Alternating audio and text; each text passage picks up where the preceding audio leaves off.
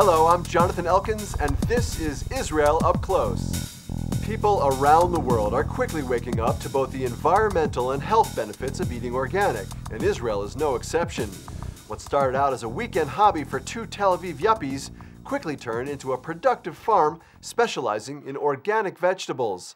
We'll see how green agriculture and greenbacks go together in this new eco-friendly Israeli venture. What motivates two young and successful entrepreneurs from Tel Aviv to open an organic farm on the side of the road in the Sharon Valley? I've started to eat organic because my kid, my newly born baby, got a skin disease. I told my wife, let's go organic, maybe it will help. And then we did, and it did help. We had been involved in a similar effort in the States as customers, and had recently come back to Israel after a few years away and had some time and found a little bit of land and decided to go for it. And now it's a wonderful thing that we do on the weekends. More and more Israelis are becoming aware of the health benefits of eating pesticide-free fruits and vegetables. Many are also concerned about the environment and prefer to support natural farming methods which avoid the use of fertilizers and other chemicals that pollute our ground and water. In fact, organic food consumption in Israel grew 25% in the last year, outpacing the average growth in other Western countries.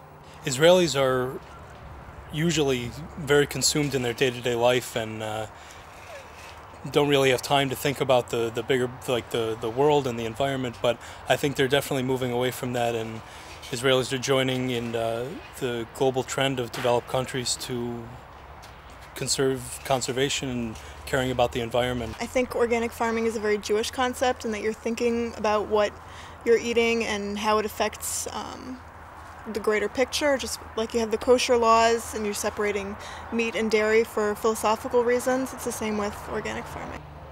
For now, some 70 Israeli families get produce delivered to their doorstep picked the same morning, and that number is increasing daily. Many of the customers even volunteer to help out on the farm. First of all, it's just such a difference to know where your food is coming from. We came here last Friday and we met everybody. We met the farmers. We can put an image to, when we're eating our salad, so that's nice.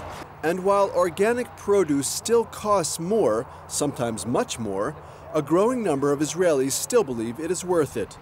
According to official figures, the local organic and health food markets total nearly $600 million, up from almost nothing a few years ago, which is why these businessmen farmers are seeing green.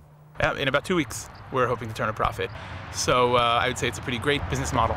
We've got a wait list of more than, probably a few hundred people at this point. We have yet to really invest money in advertising. People are just coming to us at this point.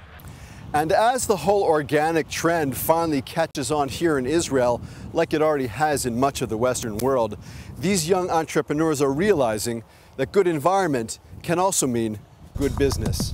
I'm Jonathan Elkins reporting.